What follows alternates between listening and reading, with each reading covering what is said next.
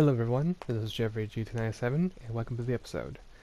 I hope everyone had a great Christmas as we are now trying to finish up the rest of the season.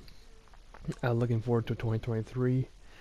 But today's episode is about the Porsche 911 GT3 996.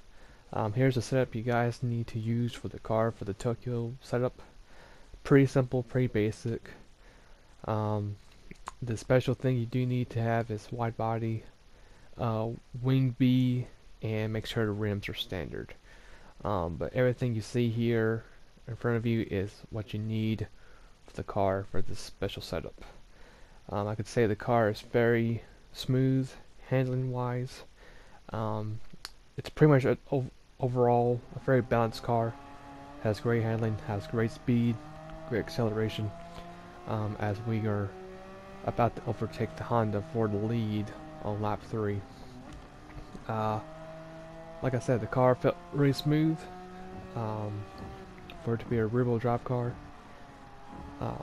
If you guys have this car, I do recommend using this car as a starter car till you find something a little bit faster to use.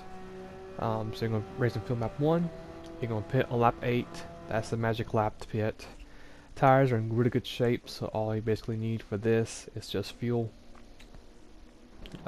Fill up just past the little diamond icon at the bottom of the screen, and then you'll be on your way back again, and just basically race a couple time trial laps, and that'll be basically it for Tokyo, as we ran a 28.8 was our fastest lap time, and you can see our total time is 26:45.